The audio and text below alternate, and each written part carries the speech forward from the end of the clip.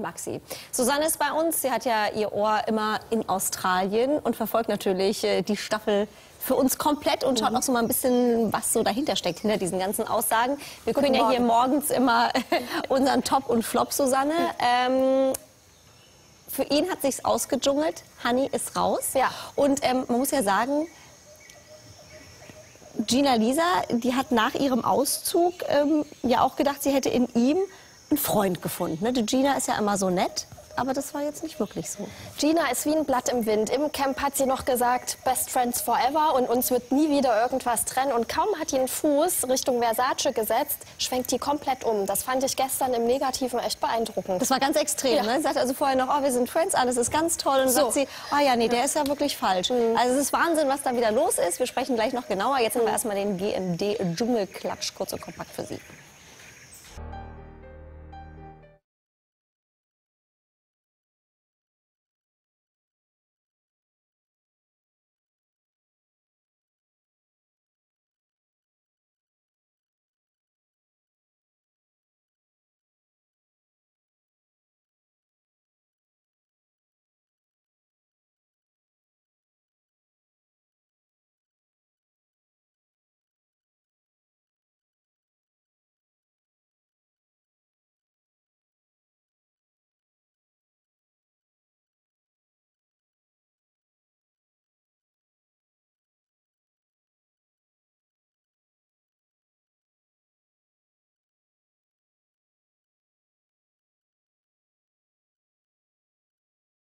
So, jetzt sind wir aber da in Farbe und mit Ton.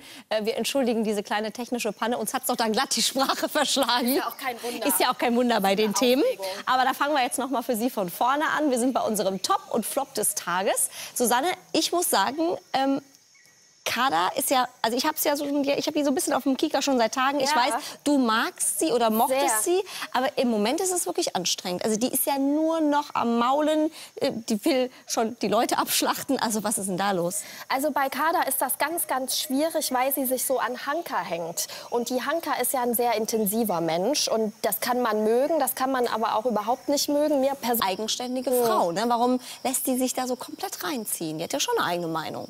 Total, und für die steht sie eigentlich auch ein. Ich glaube, bei ihr schlägt jetzt extrem das Heimweh zu. Wir haben ja aus Australien auch gehört, ihr Begleiter Chris, der sie da unterstützt im Versace Hotel, der sagt, auch Kader ist ein riesiger Familienmensch und die vermisst jetzt so langsam ihre Familie und die ist sehr, sehr groß, extrem. Und Kader hat auch eine jüngere Schwester, mit der sie schon viel Kontakt hat und ich glaube, die braucht das Gefühl, dass eine andere Frau an ihrer Seite steht, mit der sie sich austauschen kann.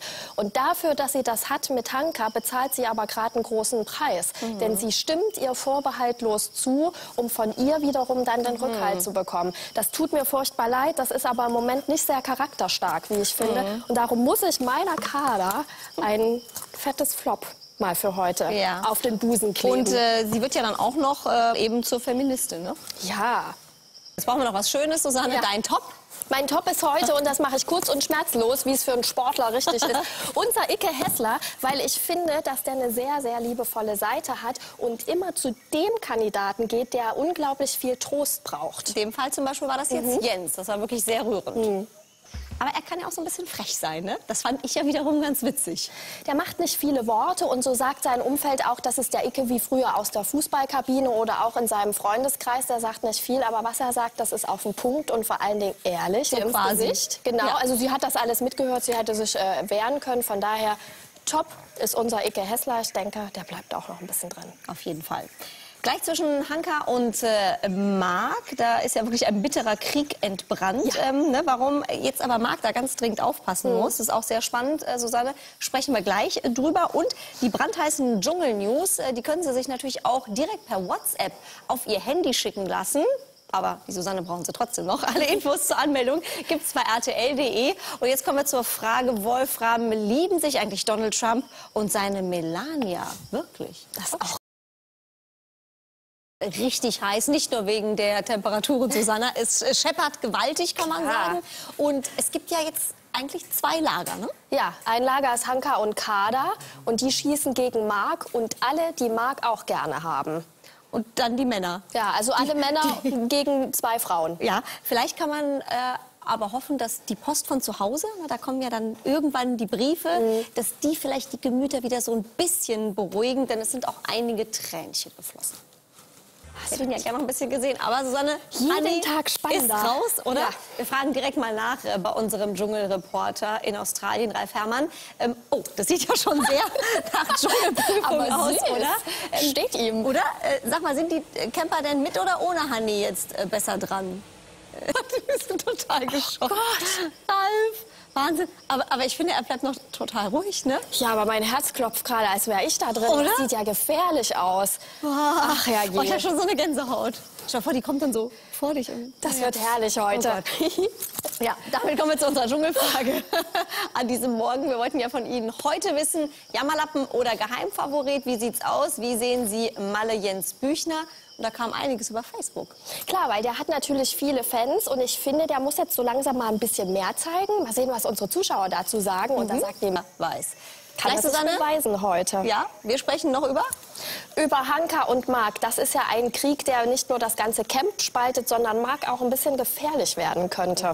Bin ich sehr gespannt. Und das sollten Eltern heute Morgen wissen, bevor die Kinder aus dem Haus gehen. Damit weiter zu. Dankeschön, Maxi. Wir haben es uns auf unserer Dschungeltreppe bequem gemacht, Susanne. Und wir kommen zu dem Moment, der ja immer in jeder Staffel sehr, sehr emotional ist. Die Camper bekommen Briefe von ihren Liebsten. Susanne, erzähl doch mal, wer hat denn da alles geschrieben? Also da schreiben, wenn man Glück hat, natürlich die einen am meisten am Herzen liegen. Zum Beispiel bei Ike Hessler hat die Frau geschrieben. Und ich finde, das möchte auch sein, denn die hatte ja eigentlich die Idee, dass er ins Dschungelcamp geht, beziehungsweise sie hat ihn ja da ein bisschen reingequatscht. Er war ja am Anfang noch ein bisschen skeptisch und hat gesagt, nee, mach das ist gut für dich. Und sie hat ihm geschrieben, dass sie wahnsinnig stolz ist. Und ich glaube, also quasi die Menschen, die einem so am meisten am Herzen liegen. Ich finde ja, ein Brief hat besonders ins Herz getroffen, der an Florian. Da hören wir mal rein. Warum hat ihn das so getroffen? Also das Verhältnis von Florian und seinem Bruder, der Marius heißt und jünger ist als er, das gilt als sehr durchwachsen. Und der Florian spricht eigentlich öffentlich gar nicht über den Bruder, so gut wie gar nicht. Wir haben mal ein bisschen recherchiert.